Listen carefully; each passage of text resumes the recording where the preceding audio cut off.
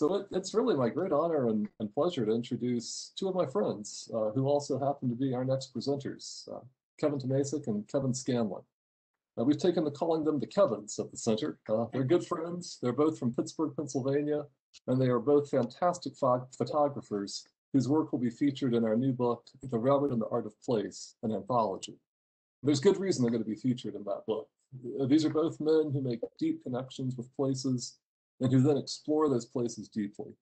And as a preview for our new book, we've asked them to share some of their favorite places with you today. Kevin Tomasic lives in Pittsburgh's Mount Troy neighborhood, overlooking the Allegheny River and the old Pittsburgh and Western main line of the B&O. Railroads and industry are his favorite pastimes, along with playing any dog he might happen to meet, a man after my own heart. He is the proud father to two grown sons, and he shares custody of a miniature schnauzer named Ellie with his girlfriend, Carol. And she's also his editor, Carol, not Ellie, the dog. Although dogs can be good editors too, I think. As a rail fan, Kevin was so smitten by the steel industry that he made a career in it. He has been an industrial furnace estimator and project manager for more than 30 years, and he'll share that journey with you in his presentation called Insider to Outsider. Kevin Scanlon is someone I met 20 years ago this very month in the very best possible way while chasing a coal train on the former Virginian Railway deep in the hollers of southern West Virginia. I grew up in West Virginia, but Kevin helped me to truly see it. He has spent the last 50 years documenting heavy industry and railroads across the country. His photographs have been in gallery exhibits, books, magazines, and even the literary journal Paper Street. Kevin lives in Pittsburgh with his wife, Dory Adams. He has recently retired and spends much of his time doing volunteer work at the Cary Blast Furnaces, the Rivers of Steel Archives, and the East Broadtop Railroad. Kevin's going to take us to Thurmond, West Virginia today. Over the past 36 years, he's been there 72 times. We couldn't ask for a better guide. Please welcome Kevin Tomasic and Kevin Scanlon. Thank you. Thank you. Take it away, gentlemen. Kevin T, are you up first? Yeah, I'm gonna. There's no way I'm following you. You know, I told you that already. So let's see. I gotta get my screen and share my screen, I guess, at this point. Yeah, you should have the button down at the bottom. There we go. Now I got to get my screen. Okay. Steel, if you grew up in Pittsburgh in the 60s and 70s, like Kevin, I you're did. not sharing your screen yet. Oh, I thought I have it. Hit that share button, then select your presentation from the screen options. How's that? That's good. There we go. Sorry about that, guys. No worries. Problem. Dinosaurs. No, that looks great now. Okay. Steel, if you grew up in Pittsburgh in the 60s and 70s like I did, it was everywhere. Whether you were dodging big trucks hauling coils or listening to the whistle sounding shift change or smelling the sulfur from coke making, you knew what drove the economy in the tri-state area. The two dailies, the Press and the Post-Gazette, most every day had stories of steel plant production, layoffs, hiring, other labor issues, you name it. U.S. Steel, the biggest steel maker in the U.S., was headquartered here and had the tallest building on the skyline. When I started taking pictures in the 70s with my three best friends, Kevin Scanlon, Keith Klass, and Jim Ruffing, we used the steel mills as a backdrop for shooting the trains that served them. Back then, we were outsiders. Luckily, I was able to become an insider, and I am happy to share my experience with you. Before I begin, I must tip my hat to David Plowden, whose book, Steel, published in 1981, was groundbreaking. He did what few photographers had done before. He got inside steel plants and brought them to life with his photography. This made me want to do the same. Mr. Plowden opened my eyes with his magnificent work. I was very fortunate to meet him at a CRRPA conference a few years back and even got him to autograph my copy of Steel. We begin with a photograph inspired by Mr. Plowden at Bethlehem Steel in Johnstown, PA. Here's a look down the street at that most recognizable structure in a big steel plant, the blast furnace. These are the heart of an integrated plant, and they are where iron is made from ore, coke, and limestone. By the time Keith and I got there, the furnace was cold.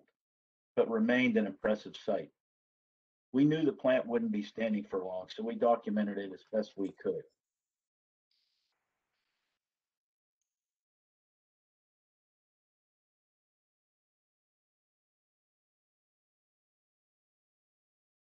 And I've chosen to start in the Ohio River Valley and wander down south, down both sides of the river to Pittsburgh's Point, where we'll make an easy right turn and follow the Monongahela River. The Mon, as it's known, was lined with steel plants from almost downtown Pittsburgh all the way to Allenport, PA. Great companies such as U.S. Steel, Jones & Laughlin, and Pittsburgh Steel called this river valley their home. Our first stop is Crucible Steel in Midland, PA, and their last surviving blast furnace. How'd you like this to be the view from your front porch? Moving further up the Ohio, we come to Aliquippa, home of the 7-mile, yes, 7-mile long J&L Steel Aliquippa plant, home to 5 blast furnaces and its own railroad, the Aliquippa and Southern. One of their switchers here is shown hauling torpedo ladles from the blast furnace to the BOF furnaces. This was a big facility, as all can see, and even more impressive during the winter with steam escaping everywhere. The last shot is of a P&LE train slowing to make a set off at J&L, their biggest customer. Tenango Incorporated was located in the southern tip of Neville Island, just north of Pittsburgh, and was a rarity in the area. Even though they had coke ovens and 2 blast furnaces, they didn't make steel. They are what is known as a merchant iron producer, making iron for the ingot mold foundry and selling the remainder to other foundries or steel makers. They also had their own railroad, the Pittsburgh and Ohio Valley, which rostered a small fleet of EMD switchers. Though U.S. Steel was the biggest steel maker in time, they didn't actually have a plant within city limits. That was left to Jones & Laughlin, who made iron along 2nd Avenue and steel on the south side.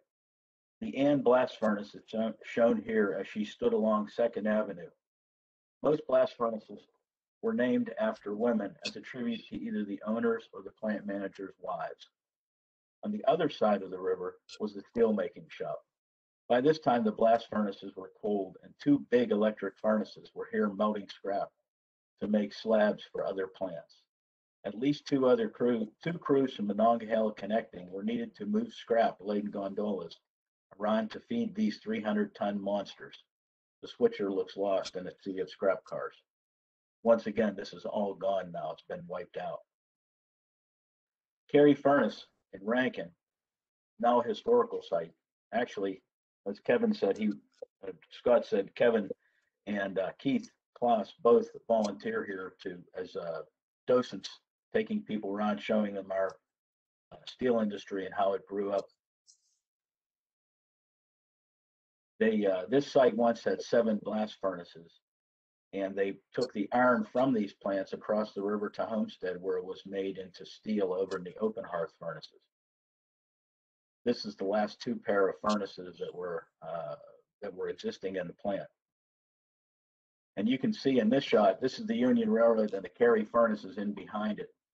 This bridge from Cary Furnace helped tie that furnace in with every other steel plant in the Mon Valley run by U.S. Steel. They had 5 plants and were all interconnected and interrelated. If one of the plants had a problem with production, they simply just moved the production, steel production or iron production, to another plant. The last blast furnaces in the valley are down at U.S. Steel Edgar Thompson Works. Late in the day, a trio of Union Railroad SW1500s do a bit of switching in the shadows of the mill. The plant makes iron and steel, which is fed to a continuous caster, making slabs for other U.S. Steel facilities, mostly the Irvin Works, known as the Mill on the Hill. Duquesne, PA, was a company town for U.S. Steel. Old homes clung to the hills, which overlooked the plant. Though the plant was old, the last blast furnace in the valley, Dorothy 6, was constructed here in 1963 and makes for a beautiful site. This all has now been leveled. Keysport, also known as Tube City, was home to U.S. Steel's seamless and electro-weld pipe production. Morning finds us along the shared B&O and P&LE tracks, which run in front of the plant. The mill had its own railroad, the McKeesport Connecting, which for a while ran the last two Alco's locomotives constructed in 1969, T6's 1016 and 1017. These still survive today on short lines. Further down the Mon lies Monessen, PA, home of Pittsburgh Steel, later Wheeling Pit Steel. They had an integrated plant here, and we see the Jane blast furnace with the USW Union Hall in the foreground. The exhaust stack here is for the BOS steelmaking shop, where iron is turned into steel and cast into blooms or ingots. Notice the reddish cast of the exhaust smoke. The next three photos are of the P&LE serving this mill. Back in the mid-'80s, both the mill and the P&LE GEU 28s were on short time, so I tried to get them as much as possible. On this day, I woke up early and called the dispatcher. Yes, you could do that then. Who told me they had a U-28 leading an eastbound headed to Monessen. I asked my late wife Susie if she wanted to chase a train, and of course she said yes. Off we went. All it cost me was a coffee and a couple donuts. It was a great day, following the Cobalt Blue River and listening to the bark of those U-boats. I started to become an insider when I got a job at Salem Furnace in the mid-'80s. We built reheat furnace for steel mills worldwide, so that was a step in the right direction. Knowing that Sharon Steel Mill in Sharon had a group of Baldwin S8s, I pitched an article to David P. Morgan at Trains and then had to figure out how to get into the plant. Luckily, the chief engineer at Salem had a buddy at Sharon Steel. A couple calls were made, and Keith Klass and I got an invite to, quote, go anywhere you want. We had a driver and a pickup truck at our disposal. As you can see, we got down to see the loading of the iron down at the blast furnace. And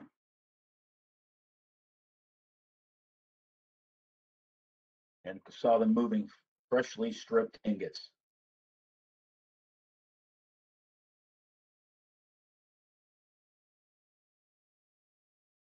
We even went to see the chief mechanical officer, who apologized for the unit's appearance.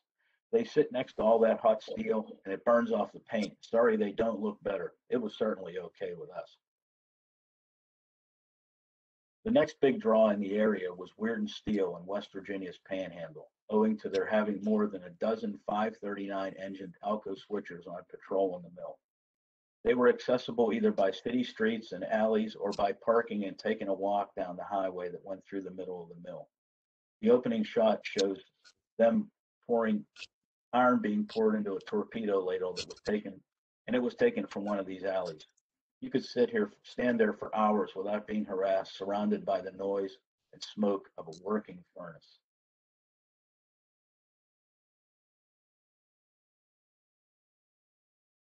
Owing to other connections, I was finally able to become a real insider. The old Bethlehem Steel Johnstown plant had been reduced to just two operating units, Gautier Steel and Johnstown Wire Technologies.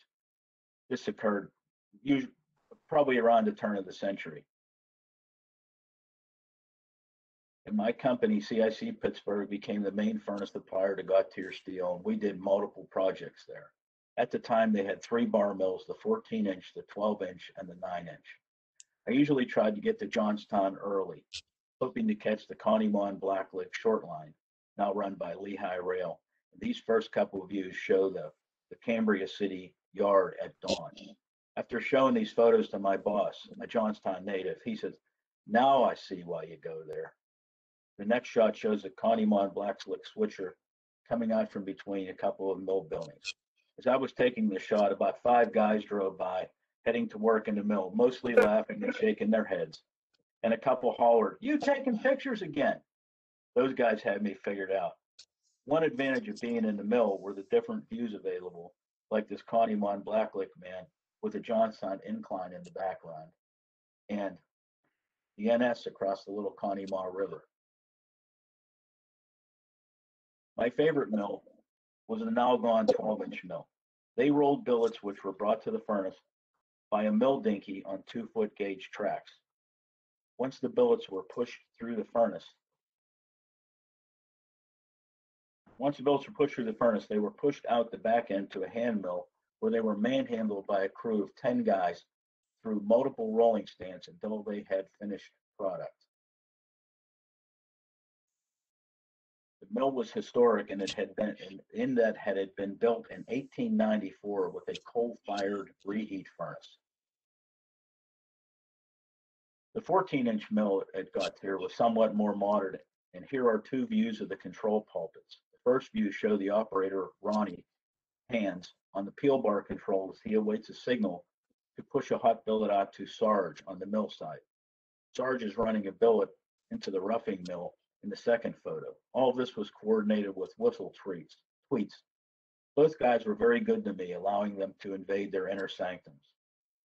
Since it's a steel mill, the mill has parts laying all over the place, and you never know what you will find, like these big pinions. And finally, here's a torch cutter on the new plate mill. Another good customer is Franklin Steel in Franklin, PA. As I was recently visiting, I was pleasantly surprised to run into two Alcos of the Western New York and Pennsylvania rolling by. Alcos and steel, you can't beat that. Franklin Steel is owned by the Kovalchik family of East Broadtop fame and rolls reclaimed railroad rail into T-bar and C-channel fence posts. They line them up and walk them through a furnace, kick them out at 2200 degrees Fahrenheit, and then split them into head, web, and flange, rolling each simultaneously.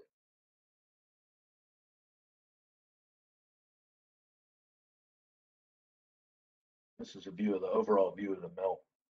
The three bars going through simultaneously. Sometimes things don't go to plan, and the bar doesn't end up hitting the mill in the correct way. You have what is known as a cobble. At that point, you've got to just pull everything apart, torch it, start all over again. The one advantage of my job is that once I'm done doing site visits and such, I can kind of take my time and run around the countryside a little bit. And if I happen to get lucky and find a train rolling through the area, I can follow it. And this happened to be one of those days where I knew the Western New York and Pennsylvania was out, so I caught him coming under the exhaust ductwork for the steel mill at Electroloy in Oil City, PA. Here's the locomotive coming past the whole melt shop.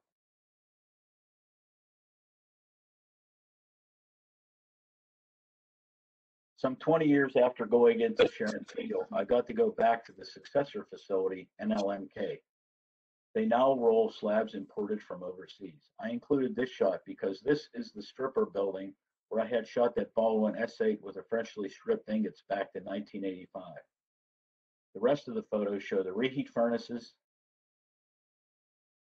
the roughing stand, and what I call Thor's hammer hanging over the rolling mill. If a slab gets hung up in the rolling mill, they just drop this big old piece of steel right down onto it and force the slab to go into the rolling mill. It's quite the sight. The next shot is the coil box where they roll the bar up and then unroll it the other way and put it through the finishing mill.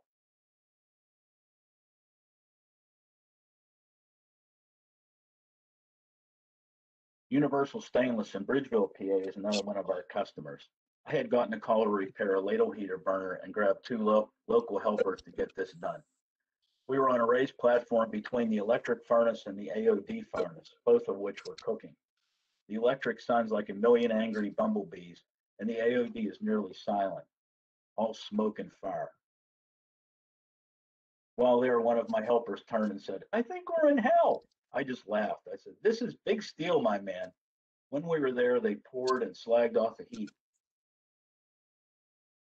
And I got a shot of the AOD reflected in the crane glass. The next couple shots show ingots on a furnace car. They have a skin on them, which must be removed by grinding it off, which is shown in the following pictures. The sound in that grinder bay is incredible. You can't hear yourself think. but it makes for a beautiful sight as they take off that outer skin. And now for a little shop. Warwood Tool in West Virginia's northern panhandle. It's a small shop, Ford shop, where they make just about every striking tool known to man. Been in operation for over 100 years, still to this day operates Monday through Friday making tools. And this is a few views of them making spike pullers for the railroad. The railroad happens to be one of their main customers all over the United States. The rack of parts, so they just made them. There's 2 or 3 other steps after this, but they'll take care of that.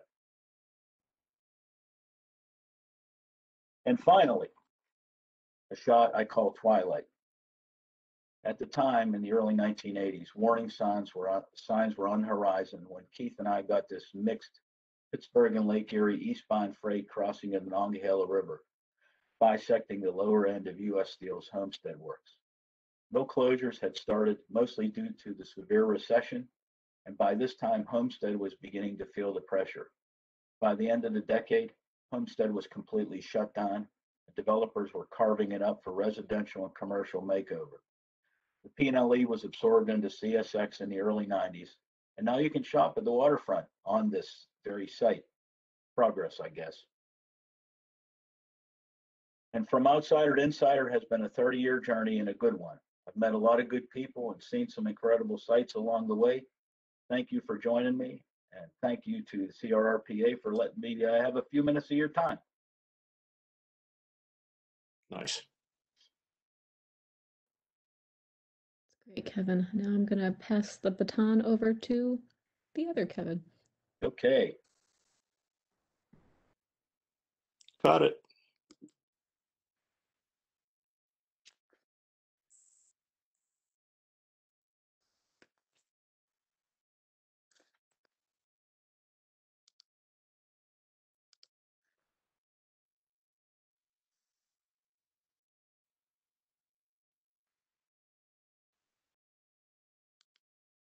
Uh,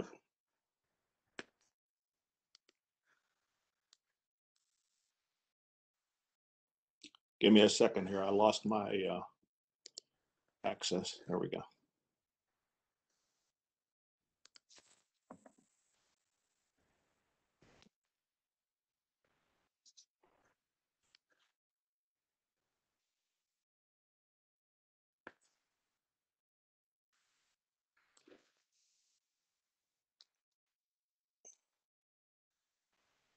Sorry about that. I had it and it disappeared.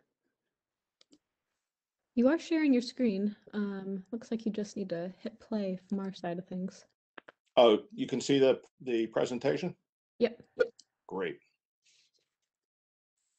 So, Southern West Virginia, and particularly the New River Gorge region, has attracted me for the majority of my life. In fact, the call of those mountains was a big reason I turned my back on the golden sunshine of California and moved back east. Initially, I was stunned by the beauty of the mountains, but as I looked past the surface, I came to admire the rich cultural beauty as well. The history is fascinating. The coal mining past is both awesome and horrific. The traditions in literature and music are significant. People love their name. There are strong family ties to family, religion, home, and legends. It's a place of both beauty and tragedy. I've often felt that if some of the events that occurred in West Virginia over the years had occurred in New York or California, they would be front page news for months and they would end up in history classes. But a lot of West Virginia stories are kept home. They're a possession guarded by those mountain walls. For many years, I focused my photography on the railroads in West Virginia. That's what drew me to Thurmond for the first time on Friday, September 14th, 1984. My good friend Keith Klaus was along for the trip, and we were in my brand new AMC Jeep Cherokee. Using a good atlas of West Virginia County road maps, we found the narrow road off US 19, following Dunloop Creek down into the New River Gorge and across the combination railroad and road bridge. Cherokee made a little close, we could have stopped, but I was distracted. I was amazed at the sight of the town. The old depot sort of leaned toward the river, and the remaining vestiges of its paint clung stubbornly to the board and batten siding. A committee of dogs at the agent's office were unimpressed by a couple of strangers with cameras. No one else was around, so we explored the town. We caught a coal train crawling through, headed eastbound for Hinton. It was getting late in the day, and we needed dinner at a motel, so we made plans to return the next morning. As soon as I backed the Jeep up, I heard, I knew that something was wrong. It made a significant grinding noise in the rear end, and it did move, so we limped about 20 miles to Beckley. 7 p.m. on a Friday evening was not a good time to be broken down in Beckley, especially with an exotic vehicle like an American Motors Jeep. Luckily, there was an AMC dealership with a friendly salesman that gave us a ride to a motel. And the next morning, I made a couple of calls. The car dealer said that my Jeep had a bad bearing in the rear differential and needed an entire new rear axle, which would take a number of weeks to get shipped in. The local AAA guy from Beckley Truck and Wrecker gave us a ride to his garage in a whale of an old Cadillac with country music blaring out of the rear speakers. Although I felt a bit stranded and panicky, he was insistent on showing us the stock car he had just built for the races that night. We feigned great interest because he was also going to arrange a rental car for us from the used car lot across the street. It's too bad we couldn't rent this car. Eventually, we were mobile again in a rented banana yellow Renault car, which is not exactly optimal for the muddy dirt service roads that we would be testing it on, but at least we were going to be moving again. So my first visit to Thurmond was memorably misfortunate. We paid another visit the next morning. It was as if a town from the 1920s was preserved in amber. All the appliances of the steam era were still in place. The classic depot anchored the entrance to the town proper. To the east was a small yard. Just to the west and across the tracks, the old C&O Railroad commissary building was tight against the tracks. It functioned as a U.S. post office, and it was the spot where you'd pass the time with your neighbors around a coal stove. Next to the post office were two large water tanks, one shaped like a beer can, one like a wine glass. A weeded lot next to them was where the railroad had squeezed in a turntable. The commercial district came next.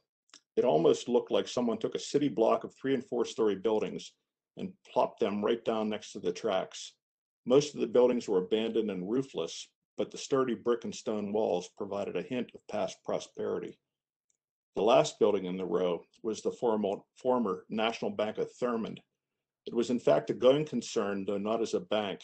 It was owned by Erskine and Jackie Pugh as a hotel, restaurant, and watering hole known as the Bankers Club.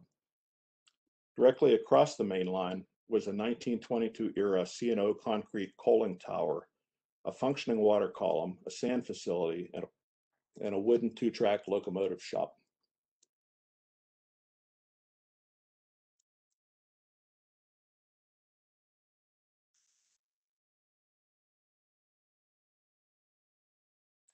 Flat ground was so rare that the engine house was actually partially built on wooden stilts above the New River. The whole center section of that was about 15 feet up off the ground. And you could see it wasn't in great condition even back then. It's the blacksmith shop area.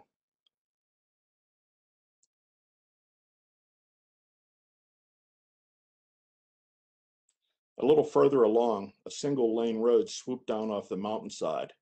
Thaddy Lipscomb's boarding house, the other hostelry in town, is the large white building on the lower right. Most residents of Thurmond lived up on the mountainside in small cottages literally carved into the slope. A very narrow single-lane road served the homes, weaving up the hill to deep and looping around and back down to the tracks at Thaddy's. I fell in love with the town. The residents were friendly. No one bothered you while you walked around with a camera.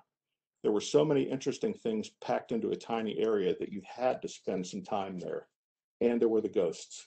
You could feel the stories around you if you took the time to look and uncover them. I started reading anything that I could find about West Virginia, and particularly the New River Gorge. It became apparent that there is a very strong literary tradition in those mountains, especially fiction writers, which I suppose is an offshoot of the storytelling tradition. Writers like Davis Grubb, Brees D.J. Pancake, Homer Hickam, Denise Giardina, Anne Pancake, Keith Millard, Lee Maynard, and that great Sasquatch of American literature, Chuck Kinder.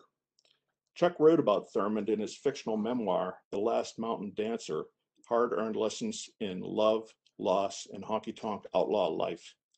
As Chuck wrote in the prologue to the book, the lonesome whistles of coal trains passing forlornly in the night figure prominently in my personal romantic sense of West Virginia, as does White Line Fever, Roadhouse Romance, and the sad, slow dance of jukebox heartbreak. Although the trains are what drew me to Thurmond in the first place, they aren't what I enjoyed the most. I began to bring along a 4x5 camera to capture everything that I could. Taking this particular photo caused me fits. Even if you've never used a large format camera, I'm sure you've seen the image of a photographer hunched down under a dark cloth, fiddling with the camera. That was me. I was adjusting the rising front element, using the swings and tilts to get the proper perspective of the station and eliminate keystoning of the vertical lines. After a while, I realized that the whole damn station was leaning in several directions were only making it look worse. Using the larger format did force me to slow way down though and study what I was choosing to include in the frame and think about what I wanted to photograph. The more deliberate pace allowed me to really see what was in front of me. Looking past the trains, I noticed the bones of the town. The New River provided a constant murmur and a fresh smell. The mountainsides meant that direct sunlight was limited. Since the town was on the north bank, it received a good swath of sun during the afternoon. Most of the homes found a spot for a vegetable garden at the end of a narrow path with some stone steps, and there was always a wash line, a coal pile for heating, and a parking spot. Little details emerged to me, like an ancient metal porch chair, a small hole cut into the side of the post office, especially to fit the handle of the mail cart, an old official lock on the mailbox, and the well-used door latch on the post office. At the engine house, an innovative automatic door closer, and delicate lattice work on the houses. The people I met were interested in why I would drive all the way from Pittsburgh just to take pictures of their little town. The mayor of Thurmond, seen here, spent a good while talking to me on one of my visits. She was proud as could be of her town and the attention it started getting. My wife Dory was along on many of my visits, and she was even game enough to spend a night in the Bankers Club. You have to understand that the guest rooms were on the second floor and the accommodations weren't quite omni quality. The windows were right at stack level of coal trains crawling through town during the night. She only stayed there once, but she liked Thurmond, and often she would write when I was crawling all over the town taking pictures. She was amused one time when I came back to the vehicle with a watermelon I'd found growing outside an abandoned house. But I didn't tell her that I risked stepping over a copperhead on the path to that house. I counted 72 times that I visited Thurmond since that first visit in 1984. Hollywood discovered the town in 1986 when filmmaker John Sayles used it to stand in for the title town in the movie Mate One, about the incident that touched off the great West Virginia mine wars in the 1920s. He even used Fatty Lipscomb's house in a prominent role in the movie as a boarding house. The Bankers Club held a public auction of all their assets in 1989. It was heartbreaking to watch Mrs. Pugh pass through the crowd, passing out souvenir trinkets of her and her late husband's business. That's her in the blue jacket there in the middle. The depot and much of the property in town was sold to the National Park Service in 1991. The original development concept plan envisioned the town as being the focus and main visitor center for the New River Gorge National River, which is now the newest national park.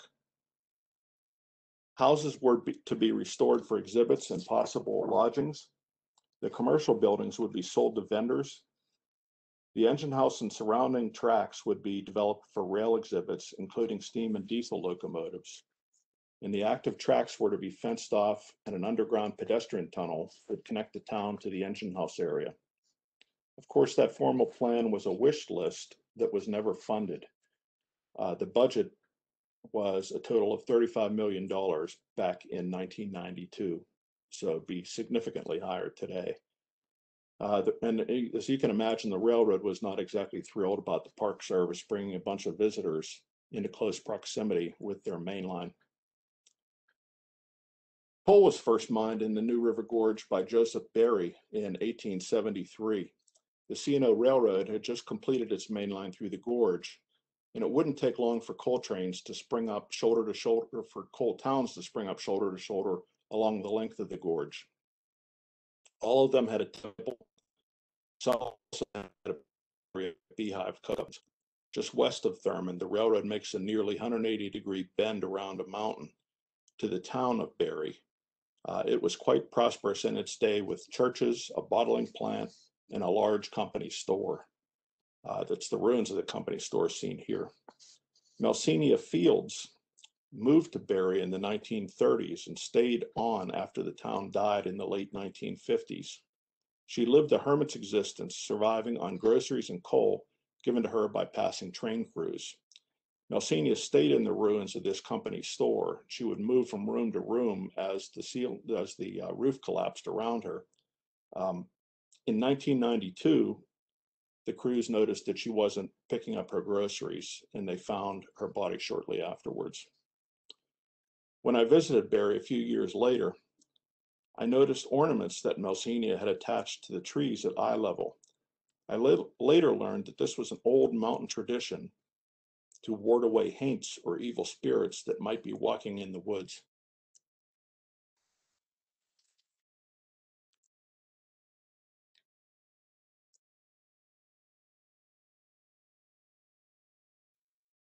In the 1990s, the Loop Creek branch out of Thurmond experienced a revival. It was operated first by the West Virginia Southern, a local company with a small switcher serving the Georgia Pacific plant up on the mountain in Mount Hope, and it was later sold off to R.J. Corman when a mine further up the track in the town of Pax started shipping trainloads of coal down to the main line. It was pretty exciting for the rail fan to see a big branch line coal operation, and I was happy to follow a light set of CSX engines heading up to the mine. I had one photo in mind that I've been waiting for years to get. The tracks passed by some houses not far from Thurmond, one of which had an old red Edsel parked in the front yard. My plan was to get that shot and follow the engines all the way up to the mine. I parked next to the Edsel and noticed a man sitting on the porch of the house. Mind if I take some pictures of the train and the car? Go right ahead, he said. After the engines passed, I went over to thank the man before returning to the chase. 2 hours later, I was still standing there on that porch. Danny Bloxton had lived at that house for many years and had raised a family there. He was an operator for the C&O, working stations throughout the entire area. He purchased that 1959 Edsel Ranger brand new and still had the owner's manual. A lot of people ask about it. Some want to buy it, but I kind of like it there, he said. On August 21st, 1993, the engine house burned to the ground under mysterious circumstances. I happened to be in the area and was there the next day.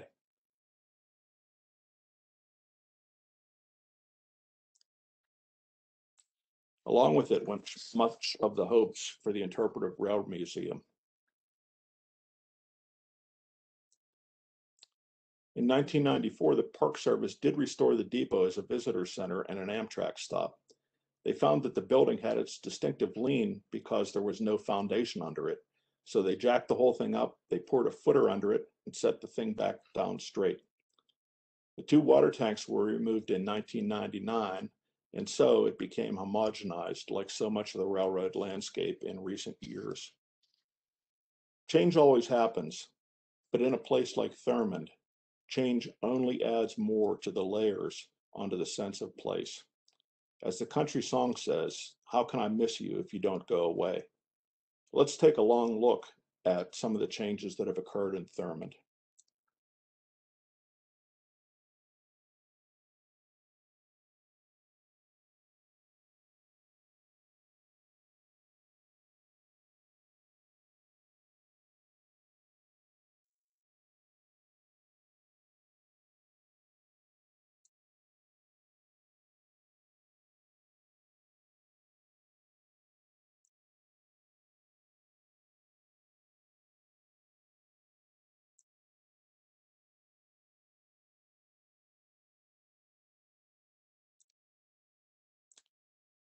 Thurmond, the place, will always be there, living in legends and ghosts, in smells and echoes.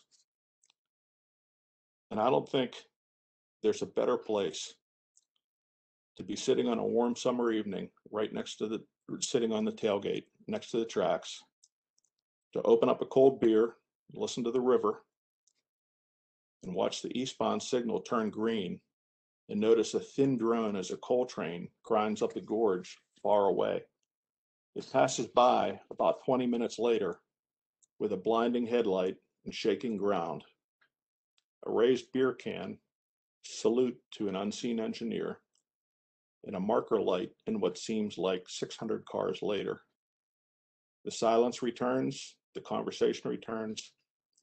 All the problems of the world are solved. Open up another one and enjoy the world. Thank you.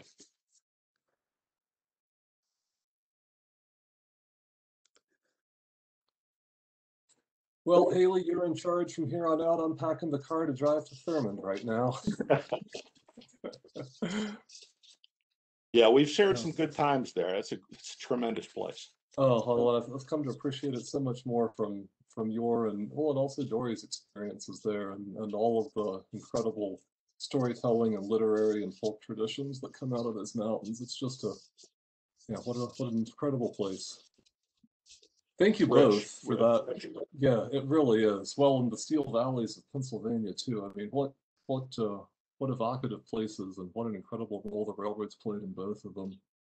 One question I had for both of you, when I was putting together our Donald Fuller book last year, it really helped me better understand the incredible industrial prominence of northeastern Pennsylvania, up around Bethlehem and Allentown and some of those places, and just the incredible transformations that have happened since then. And I'd be curious to hear both of you say a little bit about how the kind of the deindustrialization of the Northeast has affected the places that you've photographed. Kevin, you have any comments? Most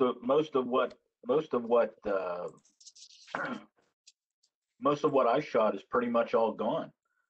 The later years stuff, as you can see, the Gautier steel still exists, but for the most part, U.S. Steel's down to just 3 plants in the valley. Aliquippa's leveled.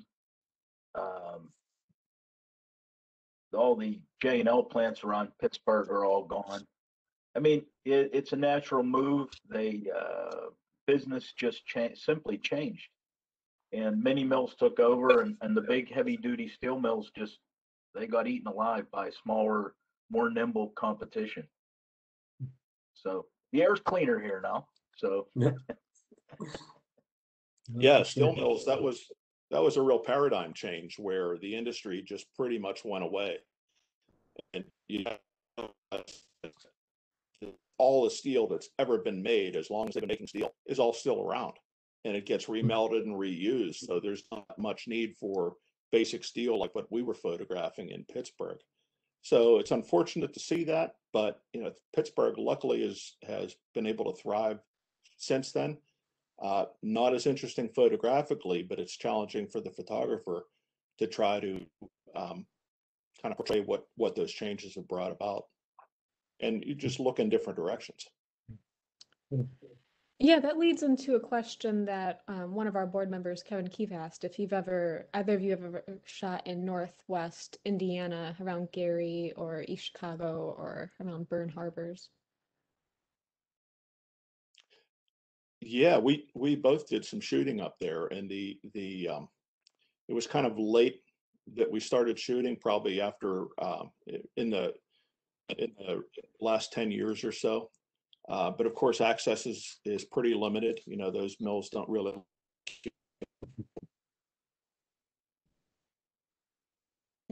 It's hard to get. We've found a few places where we can get in and shoot, and it's just the atmosphere is overwhelming. You know, the atmosphere in a steel town. You can smell it, you can taste it, you can certainly hear it. It's just overwhelming. It's hard to portray it in a photograph. Kevin, when were you last in Thurmond? What was your last time there? January 2020. I stopped down okay. just see what's happening down there. So how does it compare to? How does it compare right now?